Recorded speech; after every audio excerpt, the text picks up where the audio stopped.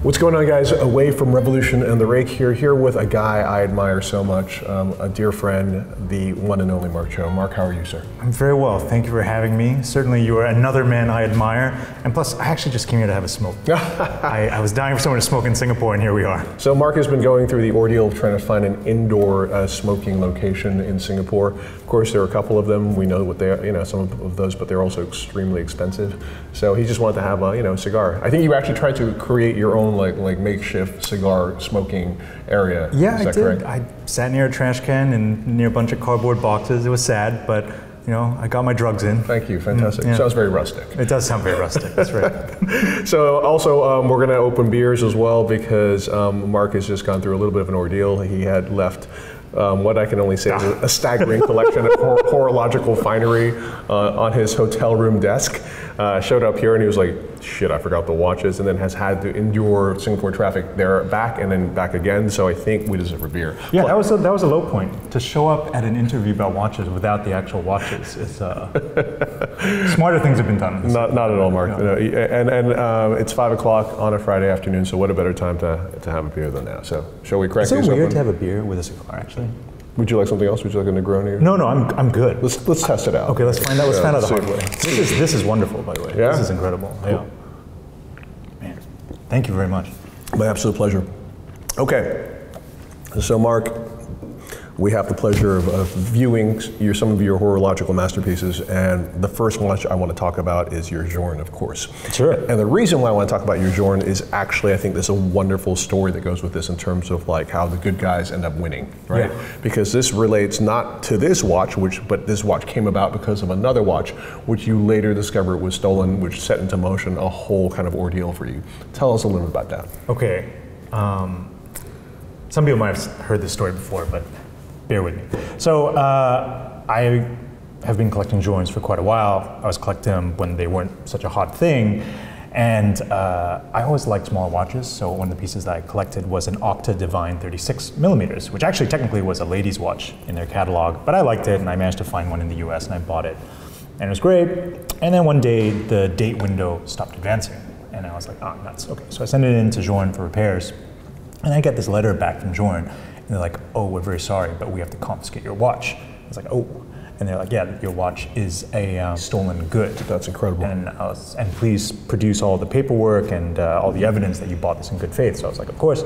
And so luckily I had like all the various kind of email threads and the payment records to this dealer that I bought it from. And they're like, okay, thank you. Obviously you've proven that you didn't buy a stolen good on purpose. And I was like, how did you know this was stolen?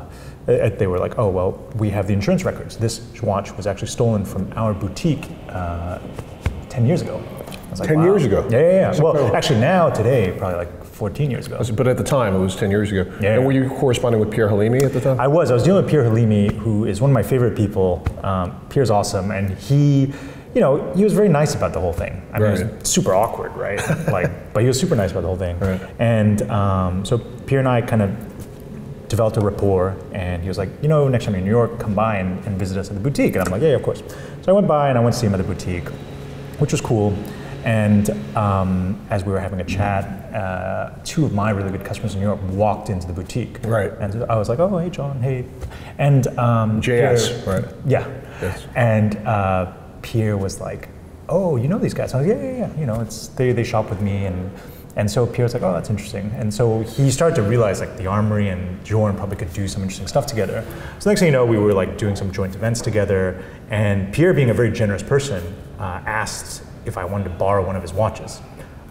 I don't know if this was him like seeding something in the future, but he knew I was a serious collector, and so I was like, yeah, sure, I'd love to borrow something out of your collection. So Pierre actually owns like the 100th Journe made of every single model. Wow. Yeah. Well done, Pierre. Yeah, well done, Pierre, indeed. And so I borrowed his Resonance, right, which was a super beautiful Resonance actually, because it was the first series, right, with the two symmetrical dials, but it had actually started to patina. Yes. So that like champagne gold color was starting to look more kind of bronzish. It was really beautiful. I borrowed that for a while, and then later on Pierre was like, I know you always prefer 38 millimeter watches, would you ever be interested in having one made? Mm-hmm. And I had never I had the opportunity to do something like that. So I was like, oh, that's really interesting. Okay, sure.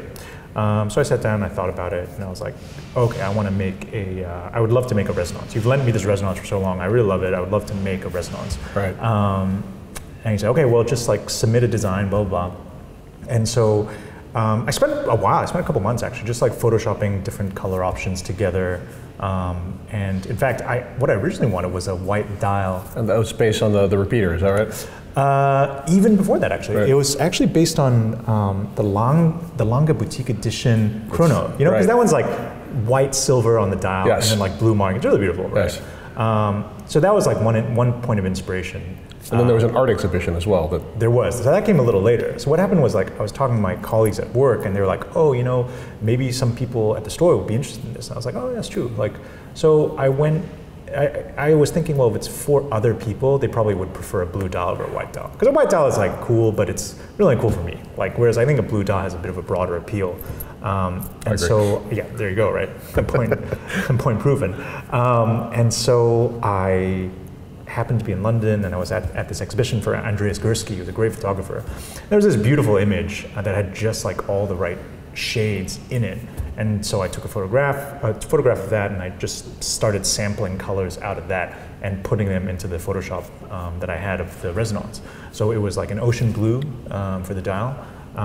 Something that I wouldn't say like bothers me about Journe, but something I've always wanted to change about Journe's is like, I just find the lettering really stark. Right. And so I really wanted to use like a warm Right. gray for the lettering. That was really important to me. So I changed all the lettering on the main dial to warm gray. On the sub dial, I used navy lettering because my customer, JS, actually lent me, again, I don't know why, I guess he just knew I would like it and he was right. He lent me his repeater, and the repeater, you remember the old classic repeater was like silver with navy markings. It was awesome. And so I really wanted to have all the subdials with white and navy markings. Right.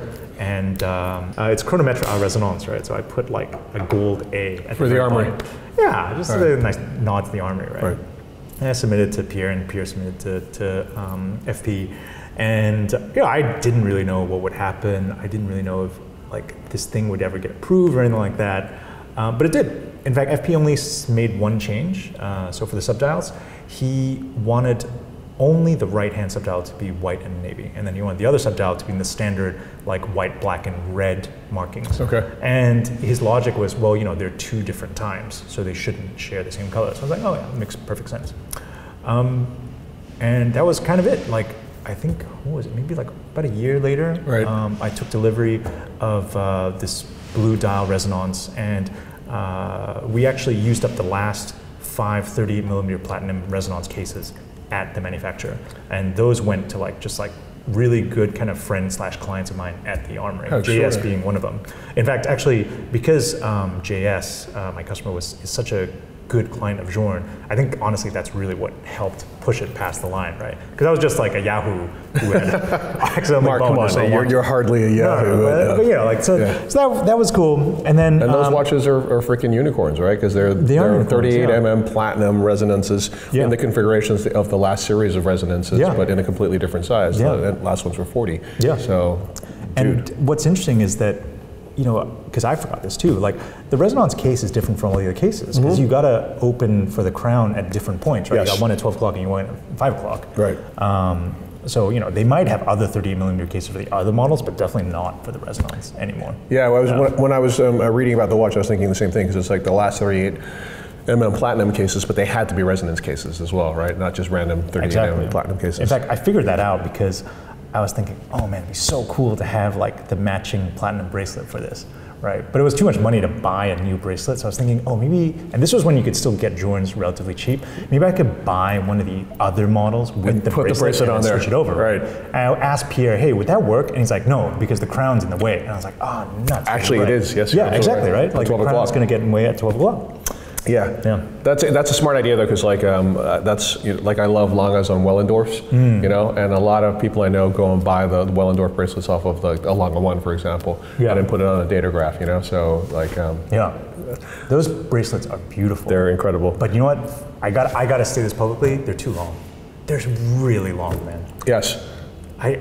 So I've seen one, and I put it on. I was like, "There's no way this could fit me." Even if you adjusted out all the links, no way you could fit me. And also, they're really, really expensive.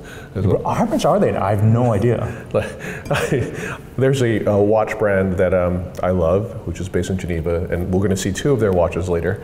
And I remember I was very happy to be, receive an end of series perpetual calendar chronograph from them, and I was like, dude, I love this watch, but how much doper would it be to have this watch on a bracelet, right? Which is very rarely given to people, that opportunity to have it on a bracelet. So I asked people from the brand, they said, well, why don't you ask when the correct person to speak to is in the right mood? And I said, oh, okay. And then I was like, I should just ask, how much will this be? And they're like, it's probably going to be about 70 or 80,000 Swiss francs. Jesus. And I'm like, so that's a little bit out of my price range, Yeah. Okay, so let's go back to the Journe. So you created this extraordinary watch, which probably now is worth an absolute fortune. Most Journes are worth quite a lot of money, but this is incredibly rare, and also to me, from a proportion perspective, spectacular. Thanks, man. But let's go back to the Octo Divine, right? So, yeah. So I would imagine, like, having realized that this watch was stolen, you would go back to the person that you bought it from and be like, hey, dude. Yeah, you gotta take it back, right? Or pay me back, right? You're absolutely right. So I went back to the dealer and I was like, you sold me a stolen watch. Right. And I'd like to get my money back. And then, obviously it's your responsibility to go and get your money back from the guy who sold it to you. Right. And they're like, no, we're gonna tell you who sold it to us and you can go and chase them. You're kidding me. No. And so I was like, ooh, no, that doesn't make any sense. Oh, of course. I pushed a little bit longer, but they were not cooperative. So then unfortunately I had to take it to a lawyer. And so I got a lawyer, put out a letter, blah, blah, blah. And then eventually they settled, actually, thankfully. So I spent a bit on legal fees, but they settled and they covered part of my legal fees. I was a little bit out of pocket on the whole thing, but it was fine. Right. And then actually I was talking to Pierre, and Pierre's like, if you want that watch back, I can see if I can get the watch back. Because the insurer probably had it by this point. Exactly. The insurer has it, right? Right. Because technically it's the insurer's watch at this point. Because they've already paid out that insurance. Exactly. And then the insurer doesn't account for recovery. Like, they don't really factor in what happens if the watch ever comes back. So they're happy to just be able to cash out on the watch anyways. Right. So I got the watch back for a good price, and then Pierre helped me service it, and there you go. It's back in my collection. So you have that one too? Yeah. And that's the watch that started this whole relationship with Pierre and with Journe. Yeah, that's my set, right? Dude, I got that's this fantastic. Octo Divine 36, and I got this 30mm resonance. Nice one. Thanks, man. And I like it also because it's like a story where the good guy wins, which incidentally, just, I know a lot of people are buying stuff on the pre-owned market, but just do some research on who you buy from, right? Because that's just not cool what that guy did. Okay, let's go from there to a watch made in Japan. Okay. Naoya Hide. And he's a very interesting character to me as well, because he was around the watch industry for quite some time. I think he got his start in Desco. Yeah. He was working with Journe as well at one point. Yeah. I think most recently, before he started his own brand, he was working with Ralph Lauren as well. And I think Ralph Lauren's Japan's the #1 market for Ralph Lauren watches. Yeah, that's right. He came in with his own brand, and you were telling me the Type 1A was the prototype, the Type 1B, which is what you have here, is the first production watch as well. Yeah. And when I look at this, it's interesting because, first of all, I think it's exquisite in terms of a finishing perspective from the front of the watch, but it also reminds me of a Patek, a reference 96, which I know you have one of those as well, also with Breguet numerals as well. Yes, I do. So why did you want to buy that? It was just one of those love at first sight things, to be honest. I saw it and I thought, wow, the proportion's really beautiful, and the hands are really unusual. I think it's a really good fusion of kind of like a lot of vintage ideas in design merged with a lot of modern production techniques. People have been using the term neo-vintage to refer to watches that are, for sale from the 90s and afterwards, right? But actually, I was using the word neo-vintage for something like this. Right. Neo-vintage as in it has that vintage look to it, but it's trying to leverage modern techniques, right? Correct. So rather than use traditional case maker and traditional parts makers, they use this Japanese company that specializes in precision engineered parts. Oh, that's cool. For the aeronautics industry and for the automotive industry. And they're also using 904 steel, right? As opposed to 316. Exactly. Yeah. That was because Hida, when he was working for one of the Japanese distributors when he was younger, earlier in his career, noticed that a lot of the watches that were coming back that were pitted, tended to be watches that went 316, and so he was like, and then I noticed when Rolex switched over to steel, that basically never happened anymore. Wow. And so I really wanted to use 904 for my watches as well, which I thought was cool. He says it's a little bit more difficult to work with, but it's a little bit more robust as well. Amazing. Beautiful watch, German silver dial. Yes. Hand engraved indexes, if I'm not mistaken, Yes, which then have I hope I'm pronouncing this correctly, it's a cashew urushi. Yes. What is a cashew urushi? It's just the name of the paint. Okay. It's just a type of urushi paint. Right. Yeah. But what's interesting about the dial is that the dial plate itself is much thicker than a normal dial, and that's what allows you to hand engrave it, because traditional watch dials, normal watch dials, are too thin to actually withstand the engraving process. And this is really more of like a pocket watch making technique, right? Like in a pocket watch, given the size of it, you can have thicker dial plates, you can start having chapter rings that could be placed in, and you can actually like engrave into the dial without breaking it. Amazing. Yeah. I have to say, I really also applaud him in terms of the proportions of the watch, because it actually, when I first read the height is like 9.8 mm, right? And that's like fairly thick, and I guess that's also part of it is that because he's using a 7750 as his base, which he then changes quite significantly. He takes all the automatic stuff off. Yeah. He changes also the barrel, the click, a bunch of different, because I think he wanted like the click is very significant. Yes. He wanted the click to have a very specific sound and a specific tactile feel, which I like that, but it looks remarkably proportional. Great watch. Yeah, it's both like not a watch that could have been born of that era, but it like evokes that era in, for me, like really the right way. Yes. And the hands I think are also super interesting because the hands are milled, they're not stamped. Oh wow, okay. And so that's what gives it that like really bulbous shape with that very fine tapering point. Oh yeah. And then they also they bend the hand downwards slightly at the tip. Amazing. Yeah. So we're going to go from this to what the guys at Swiss Watch Gang called a unicorn. And they are correct, incidentally, and to Christian Kling's watch. And I think, if I'm not mistaken, Christian Kling is now retired, correct? He's officially retired. Oh, I see. So he's officially retired. Yes. And I remember at the time when you wrote your Rob Report article, he made 33 watches. 30, actually. He's working on the 31st right now. Okay. This is number 30. Because he's got like a little bit of a couple of orders left that he's got to finish up. Okay, so he's got a couple watches left. Well, I mean, because he's got an order book, right? But he's not taking any new orders, is he? No. Okay. He really wants to retire and work on his church work. He does social Adventist, work. Right? Exactly, Seventh-day Adventist. Okay, cool. Yeah. So tell us a little about this watch. First of all, guys, it's a PS Unique, and second of all, it is a watch that basically marked up the design with Christian Kling's the movement from a white piece of paper, I would imagine. Right? Yeah, it was basically a napkin. It was. And the movement on this, honestly, when I turn it over, and you'll see it in a bit, it's open worked, full bridge, with these finger bridges for pretty much the entire gear train and the balance wheel, in steel. Beautifully designed bridges. Every one of these bridges looks like it's been treated in a way like the bridge on a balance, a bridge on a tourbillon will be treated.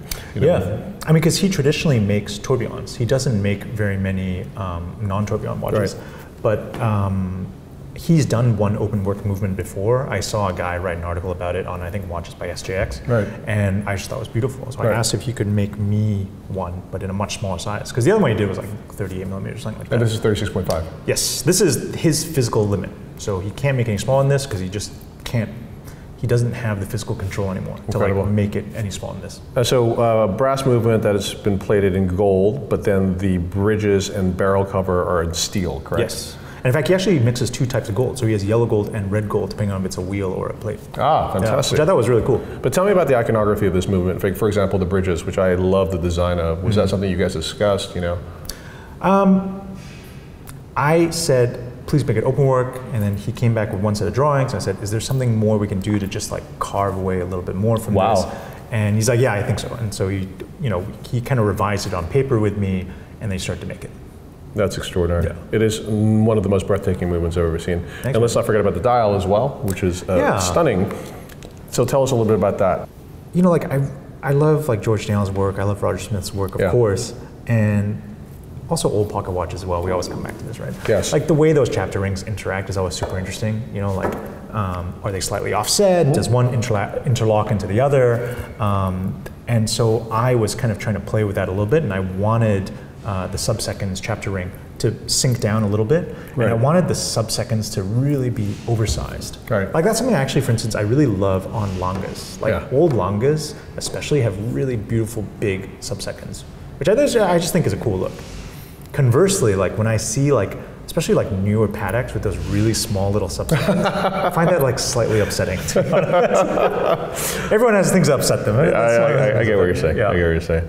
No, it's absolutely stunning. Guilloche Mandal in German silver, two different types of, so you got barleycorn in the center, you've got this amazing sort of like radiating a guilloche from the center of the subsecond style as well. And then tell us a little bit about the conversation you had with him related to the color of the indexes, because I love that. He felt like black would be too stark. Was that something? Yeah. I mean, I always Photoshop these things before we make anything because it's a nice way to visualize it, right? Right. And I had Photoshopped in, like, at one point we got to a stage where we were thinking, oh, is it possible to actually make a two-tone?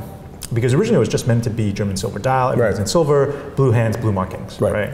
And then I was like, oh, it might be nice to do something a little different. So then I started playing with like salmon dials, and with the salmon, like the black on the salmon looks really good. Nice. And so I originally suggested the black, and then Christian was like, oh, maybe we dial it back a little bit and we make it a dark gray, like an anthracite. So it's he paints the hands. Yeah. So they're not toasted; they're painted. Oh wow. Yeah. And he doesn't. He does He's really everything. the one. Like, he does everything. Right. Like the only thing he doesn't do is the crystal. That's it, basically. I mean, like stuff like the rubies, right? So he's making the cases as well. Yeah. So he gets a blank stamped, Wow. but then he does everything else. Yeah. That's incredible. Yeah. I get you. Like, in fact, I was really interested by, like, I was really fascinated by the case because when I first saw a sample of this watch, I saw it at the Independence exhibition that Philips organized. Do you remember that when they were doing the auction tour and they also had a bunch of images following around? So they had one of these on display, like a more basic version. And I was like, oh man, that's really beautiful. And for some reason, they just seemed to like fly under the radar of everybody. Like no one was that interested. But when I saw it, I was like, oh man, this is amazing. I mean, the irony is like, if you look at that now, unfortunately now the man is retired, I'm sure everyone's just going to be like, dude, that's extraordinary, right? But I think for the right guy, yeah. For the right guy who likes like something very subtle and very small, like I think it's awesome. Yes, absolutely. But you know, the minute I picked it up, right, it has this kind of like pebble-like soft shape to it. And the only other time I've felt like a shape like that was JP Hagman's cases. Nice. Right? So like I was handling a 3974 at one of the auction previews. Nice. I was like, oh wow, this feels so good, right? So I was talking to Christian about like, why is it that these handmade cases like give you that sort of feeling? And he was like, oh, well, you know, like when you start to shape these things by hand and you're doing the filing and the polishing by hand, like you can constantly adjust the radius that you're working with. Like, wow. So your hand is just more sensitive to making those sorts of curvatures. Right. And once you have it in your hand, holding it as a complete object, there's something kind of organic and very pleasant about it. How extraordinary. Like kind of river pebble, like. Yes. Yeah. Yes. Which I love as a shape. I think it's amazing. It's also cool that Hagman's been kind of revived as well with Rexep, you know? Yeah, absolutely. Absolutely. It was very cool. I mean, those Rexep cases are awesome. They're too. stunning. Yeah. Yes. But man, the 3974, that's like a watch that haunts me. That's like a watch that like is like endgame for me. It's incredible. That's a perfect transition because initially we were going to sit here and talk about independence, but Mark also brought like two jokers with him as well.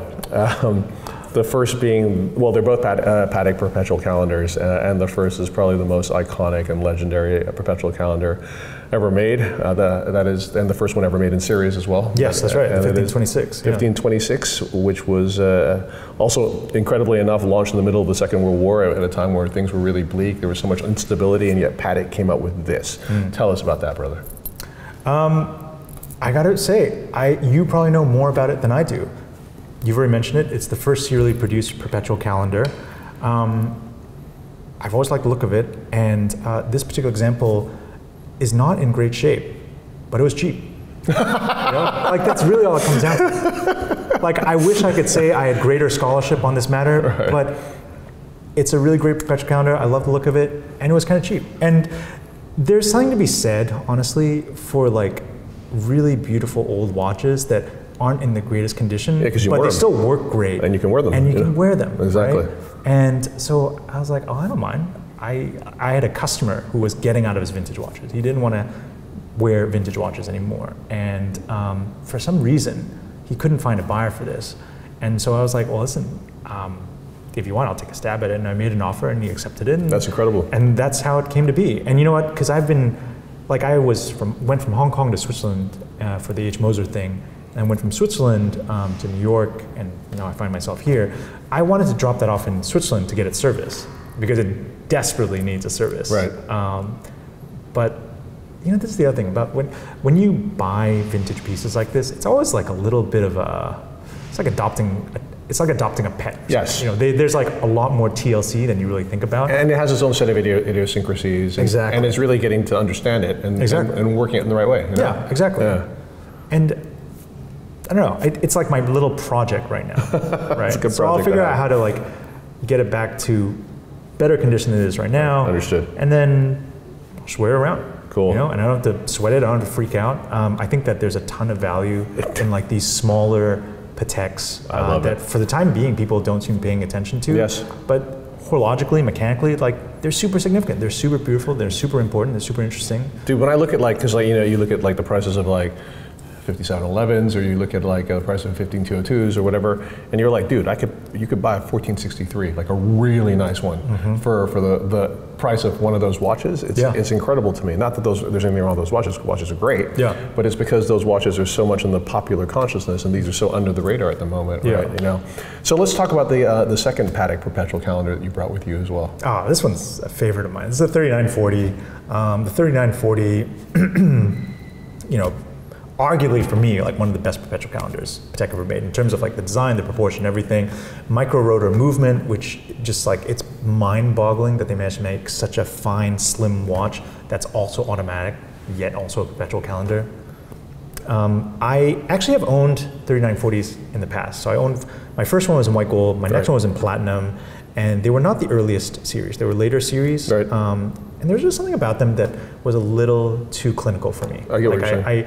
I thought getting it in a white metal would have made it more wearable. Actually, probably made it less wearable because it was so serious. Right. Austere. It was very austere. Yeah.